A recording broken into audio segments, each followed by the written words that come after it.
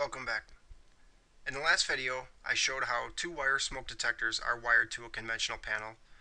I showed what happens when they go into alarm, and I mentioned that since they are powered up off of the same circuit that detects the alarms, the zone, there's a limit to how many of them can be in alarm at the same time.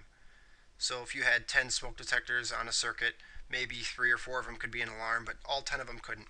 And in certain circumstances that matters. And so now we're going to talk about four-wire smoke detectors. When you do need all of them to be able to go into alarm at the same time, you use a four-wire smoke detector. And first of all, if you look at the panel down here, I added something, which is resettable power. So in previous videos, we used non-resettable power, and we used it to go through the alarm relay and hold doors open so that they drop out an alarm, and also to go through the alarm relay on the panel and trip another relay. But that was non-resettable power. This is resettable power, and what that means is if I walk up and push the reset button, this is going to drop out for 5 seconds or so. There's going to be no voltage on here, and I'll explain why that's somewhat significant in a minute. So the green circle up here is the four-wire smoke detector. You see 8 terminals on here, but each one is kind of duplicated because we have an in and an out. So on the right we have power. Now in the two-wire smoke detector, the power was both, the power to power up the device, and it was also what would increase the load essentially once the detector went into alarm, and that would put the zone into alarm. But on this, the two are separate. So let's start by drawing this out. Let's draw power first. So resettable power to the power side of the smoke detector. We got negative and now positive. So now the smoke detector has 24 volts power. The light's going to be blinking and it's going to be working. Now it can detect smoke. So what happens when it detects smoke? Well, this little switch here is going to short out. In a normal state, it's open like it is now. If I were to spray some smoke into the chamber, it would go into alarm, and nothing would happen on this power side, but on this side, this switch would close. So the zone is going to be drawn to here. So let's do that now. We'll take positive to the left, which kind of looks like common. Well, it does look like common. And then we'll go negative to the right side. Okay, so now the smoke detector is still powered up, and if it were to short out, it would go into alarm, right? It would short this out just like a pull station would, and it would put our zone into alarm because it was short, right? The current would increase, the zone would go into alarm. So that's perfect. And we also know that we need an end line resistor, right? So we could theoretically draw the end line resistor on these terminals. So in a normal state, it would go, the current would flow through the negative leg, through the resistor, back to the positive leg, and back, right? Well, that's fine. And then if we cut a zone wire right here, it would go into trouble, right? The zone would go into trouble. But what would happen if we cut a power wire? This wouldn't change, the relay up here does not change states when we cut a power wire. So we need to find a way to supervise that. And the way they do that is, it's a little bit hard to wrap your mind around maybe, but hopefully I'll do it in a way that makes it fairly easy to understand. So I'm going to bring into the picture something I drew ahead of time, and it's called a power supervision relay. It's a lot like the relay that we've dealt with in the past, but it only has a little switch that is open when there's no power and closed when there is power. So let's look at this. We have these little pink circles over here.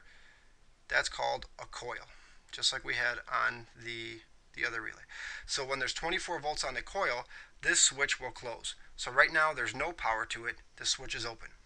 So what we're going to do, this power supervision relay is always going to go at the end of a circuit. Right now we have one smoke detector, right? But we could have 10 smoke detectors, and we would just take our power out of this smoke detector into the next one, zone out of here into the next one, and so on until we got to the last device on the circuit. So now let's connect our negative power out of the smoke detector into this power supervision relay. So imagine a wire nut here. This is making a connection. And now the other side, this power has to cross over and connect here. Well, now this coil is energized up here. This pink coil on the power supervision relay is energized. And what that's going to do, that's going to close this switch. So bear with me while I cross this out. So now this is complete. Okay, well, what does that do? We'll get to that in a second. So we have our zone, and we know that our zone needs a resistor, right? We've come out of our zone, we've gone into basically common and normally open, so that would short out, and now we need a resistor. Instead of putting the resistor right at these terminals like I did before, we're going to come out, we're going to come back out of the smoke detector, and let's say we just tie our positive right to this switch, and we'll take our negative, and what we're going to do is we're going to put a resistor in series with this. Might be a little confusing right now, but let's follow our circuit. Alright, so this is kind of crazy. We got a lot of wires going all over the place. Let's start at resettable power down here at the panel. Negative, I'll just redraw the negative circuit. Negative comes into the smoke detector, out to the coil, right? It's energizing this coil. It comes back out. So this is a complete circuit. We have power there, right?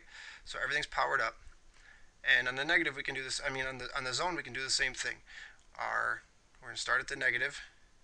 It goes through normally open, but it's not shorted. The smoke's not an alarm.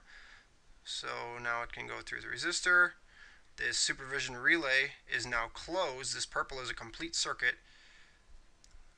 So this is a complete circuit, and the panel's happy, right? It's basically all the fire alarm panel sees is this resistor. Alright, so we'll undo that. Well, let's look at what happened if, let's say I open up a zone wire right here by the panel. Well, obviously that's going to go into trouble. We know that. Now the zone doesn't see the resistor, right? So that's fine.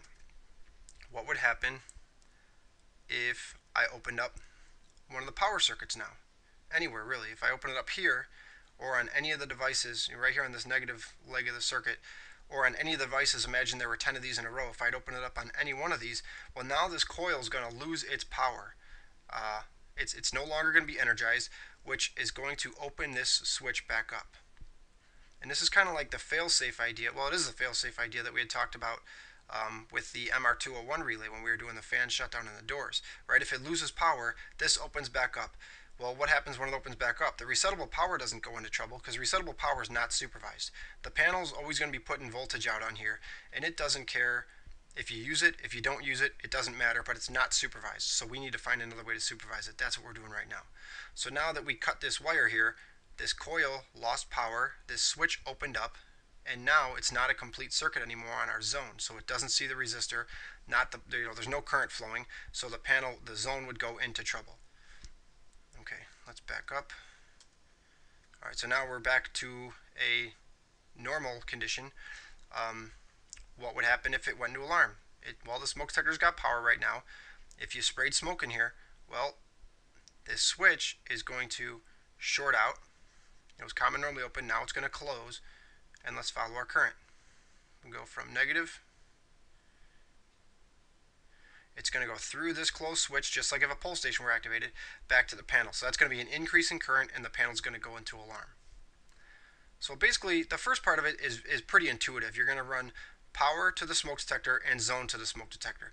The second part isn't too difficult. You just have this very simple switch that when it has power, the switch is closed. When it loses power, the switch opens up, and that's what causes our trouble because it no longer sees this resistor. So in a normal state, let's say the only thing you had connected to this supervision relay were 24 volts, and then you just had these two purple wires sitting here, right? If you were to take a meter and meter the resistance of these when nothing was hooked up to it except power on the right side over here, so you have 24 volts power coming into the coil, this is closed, you would meter a dead short. You'd meter virtually no resistance through here. And if you take that power off, now you're going to get an open. So I think that's a simple enough idea. And lastly, I mentioned this resettable power. If, let's say I had a smoke detector and alarm, if I were to walk up and press reset right now, this power would drop out for, let's say, 5 seconds. So this switch would open up on the top on the supervision relay, which is not really significant, but that's the way you'd reset these smoke detectors, because the power is going to drop out on these smoke detectors. It would no longer have 24 volts. So then this alarm switch, um, this normally open, would go back to being open. Basically that's just how you would reset the smoke detector once you had an alarm. You checked it out, you made sure everything was okay. You reset the smoke detector if it was a false alarm, and it goes back to being open. This is where I'm going to stop for right now. I know this is kind of a new idea. It's kind of a lot to take in, but we're going to expand on it a little bit because we talked about the nursing homes and how there's door holders and stuff like that.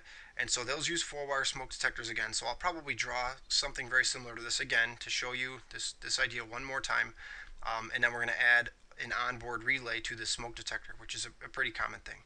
But if this was a little bit confusing, I recommend you rewind it, watch it again. Watch it a couple times if you have to. If not, move on to the next one. We'll see you in the next video.